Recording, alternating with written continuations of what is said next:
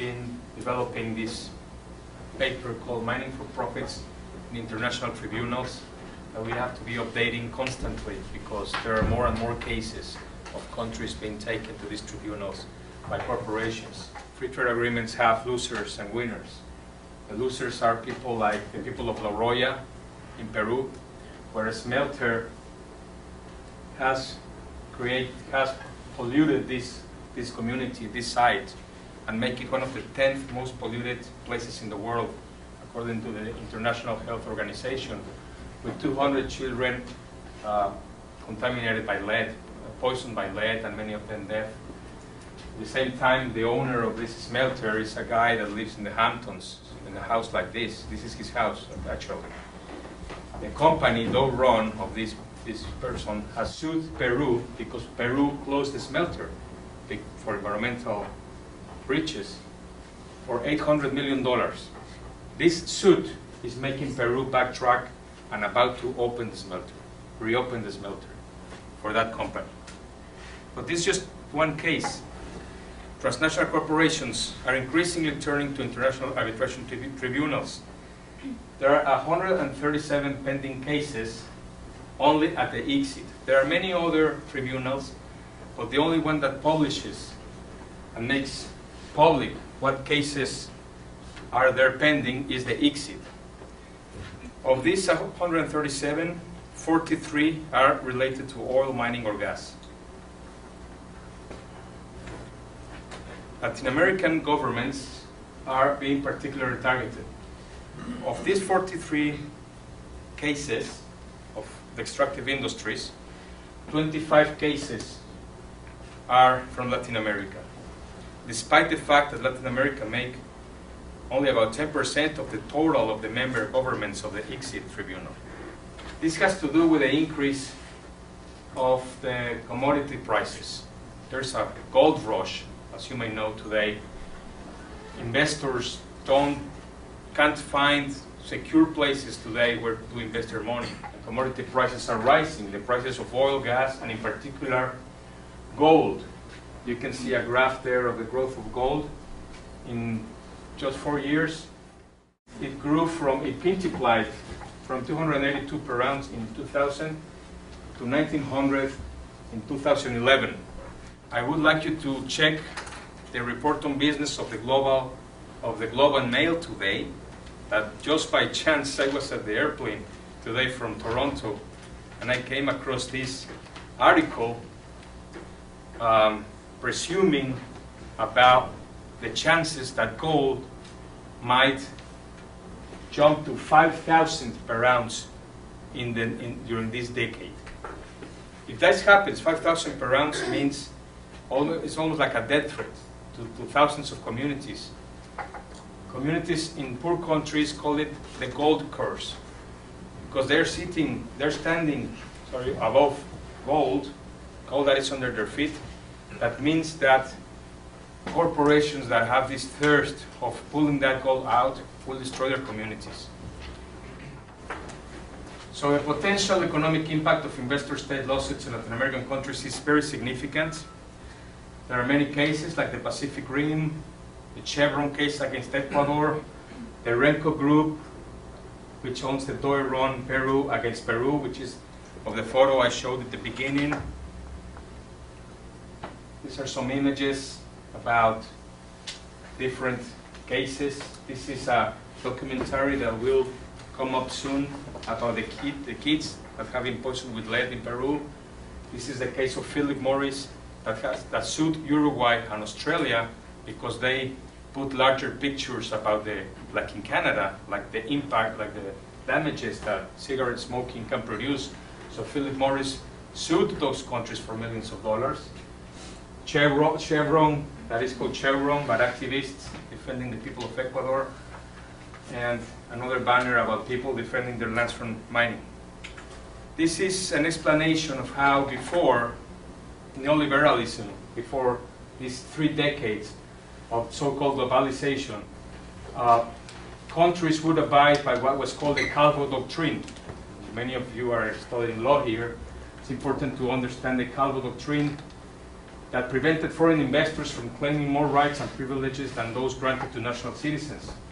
It also required foreign investors to file any dispute arising in a host country within that country's legal system, therefore subjecting investors to domestic law. However, in the past 3 decades, most countries in the region have shifted away from the Calvo Doctrine, and this has coincided with increased pressure by the US, European Union, as well as international institutions like the World Bank and the IMF. With reality, if you see here, the countries that attract more foreign direct investment continue being rich countries, as well as emerging countries like Russia, Brazil, India, and China that don't have free trade agreements or bilateral investment treaties with the European Union or with the United States or with Japan. This is an explanation of the ICSID, but however, ICSID is not the only tribunal, as I said. There's also the UNCITRAL that are even less transparent. And there's an explosion of bilateral investment treaties today. In 1995, there were 1,000. Now there are more than 2,750. You can see here how most of the arbitrators come from either Western Europe or North America, whereas the countries that are more subject of being sued have just about a quarter of the share of the arbitrators. We have spoken a lot during the video and my presentation about the procedural clause within investor-state with the investor agreements, which is the investor-state dispute resolution that allows investors to take directly a country to an international tribunal. But there are a series of substantial rules for which a country can be taken. It can be taken for restrictions on indirect expropriation. And indirect means that it's not an actual expropriation of some property, but of some profit that was prevented from being made. Fair and equitable treatment standards, like national treatment and most favorable national treatment, and any corporation should be treated exactly equally or better than a local company.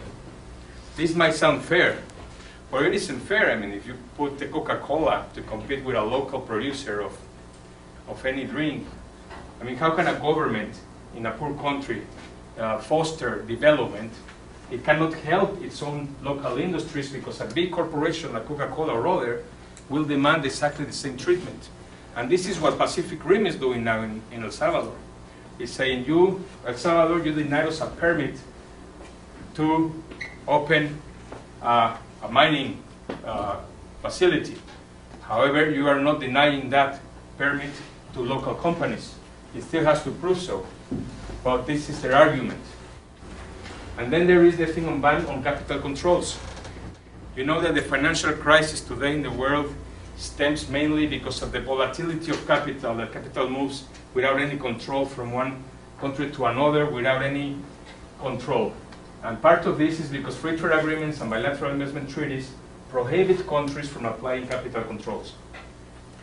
And finally, another rule is the limits on performance requirements, which means that governments must surrender the authority to require that foreign investors use certain percentage of local inputs in production, so as to make productive chains that when you have a transnational coming in, you can have local producers chaining or supplying to that foreign direct investor. However, in most free trade agreements and bilateral investment treaties, you have not limits, actually, I should say prohibition on applying performance requirements to the investor. Well, that's a grim picture of how governments are tied, actually, to control certain movements of capital, to promote development. However, as we saw in the video, and in both videos, people are resisting, people are fighting back. There are alternatives, concrete alternatives. There was a document produced in 2002, which is what's called Alternatives for the Americas, by this network, the Hemispheric Social Alliance, that had people from Canada to Argentina. In Canada, there was this network, the Common Frontiers Network, that participated in that document. And in this network, And this is the network that actually stopped the free trade agreement of the Americas. I will recommend you to check this at this webpage, this document, that it has alternatives for every of the chapters of the free trade agreements. In the video, it's already mentioned how 250 economies of the world are calling for trade reforms to allow capital controls so as to stem the volatility of capitals. But also there's a public statement on the international investment regime that has been signed by dozens of lawyers, progressive lawyers, that are working with us, that are working with organizations trying to promote an alternative system of dispute settlement. I would recommend you also to look at this, especially if you're lawyers or studying law. And this has been also signed by several Canadian lawyers. And okay, successful popular resistance. We already saw about Bechtel, how the people of Bechtel got rid of that company, Bechtel, that wanted to privatize their water, and how they managed to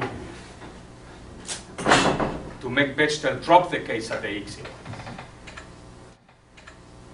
And the National Roundtable Against Metallic Mining in El Salvador, that with their struggle managed to have their government prohibit the permits for exploitation of gold, for digging gold, which is very, very polluting environmentally. We have worked in solidarity with trade unions, NGOs, Salvadorans in the United States, and we've been a rally in December in front of the World Bank saying no more free trade. And we sent an open letter to the World Bank officials on the Pacific Rim El Salvador case that was signed by more than 240 organizations, many Canadian again, in which we demand the ICSID to dismiss the case. International solidarity is always important, necessary for the success of local struggles. Well, again, finally, we have this network for justice and global investment. We have a webpage where all of the documents that I have mentioned before you can find them here. So we invited you to visit it, and I will stop at that.